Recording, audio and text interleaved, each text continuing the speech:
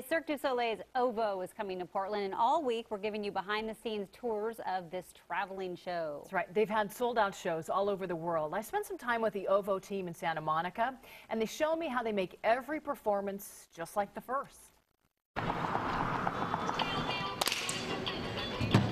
Cirque du Soleil's OVO is a 2-hour infusion of larger-than-life characters, music, dance, and acrobatic feats. It takes you inside an energized world of insects, though you've never seen insects like this.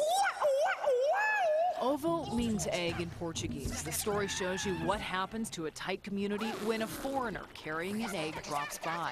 It's a love story, a comedy.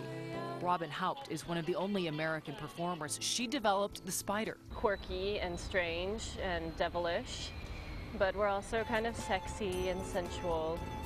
And, you know, we do what spiders do. We seduce and kill. We catch her in one of the crickets practicing. She's been in more than 1,000 shows. So how does she make every performance like the first? I come onto the stage and I see these people sitting there and they're so excited. And it makes me excited too. You know, I just put myself in their place. We're backstage as Sebastian Leifa, one of the crickets, learns a new character.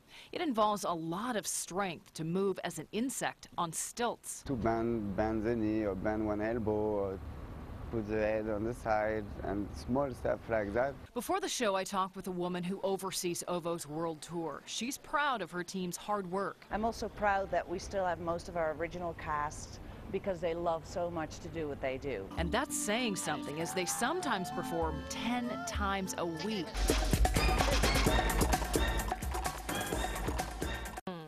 Well, we're giving you a chance to go backstage at OVO when they come to Portland. You can watch for the character of the day to appear on the screen during the KOIN Local 6 newscast at 4 o'clock, and then you can text or email for a chance to win.